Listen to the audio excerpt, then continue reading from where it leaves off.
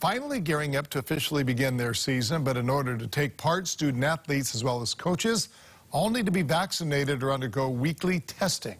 Max Rodriguez with more in a story tonight that's new at 10. Student athletes are ready to officially begin practice on Friday, but the delay of the season sure posing some challenges for the players.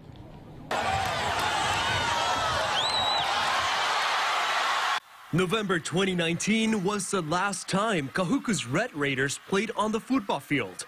And this year, they had to wait a little longer. The governor pushed back the season and mandated athletes and coaches to get vaccinated. We had a meeting the day that they announced our season was being postponed. And the captains, we just told the team that we're still going to be out here. The players continued practicing on their own, with coaches hands off, following the rules from the Department of Education. As for private schools, they are well into their season. I'm not going to lie, we're jealous. We're jealous that, the elite schools got to be practicing and playing at this time. And we, the OIA schools and all the public schools are just waiting for our turn. But yet it makes us better. It makes us better that our patience. Coach Carvalho says majority of players are vaccinated, with a few getting exemptions approved. They will be tested twice every week in order to participate. But there are some players who opted out completely. We lost some players to the mainland. We don't fault the players nor their families for doing so. I mean, they got burnt last year and they didn't want to happen again.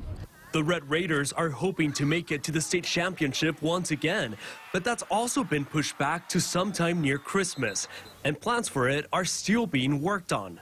If we're allowed to have fans, we can't play at a little stadium. If we're not allowed to have fans, maybe we'll be able to go to the stadium and have that experience. So we're planning for different contingencies.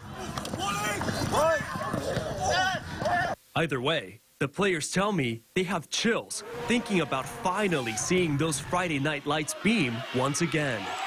We feel excited. I just feel anxious to get back on the field. It's been a long time. Max Rodriguez, KHON2 News, working for Hawaii.